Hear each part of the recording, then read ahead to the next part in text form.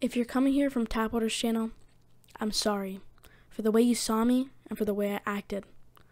Please don't leave any hate on my page, because I was just messing around and trying to entertain my stream. But that's no excuse. All I want is for my channel to go well so I can help my family. But I'm most and so sincerely sorry for the toxicity. My main goal is to spread positivity to everyone, and the way I portrayed myself to those viewers is horrible.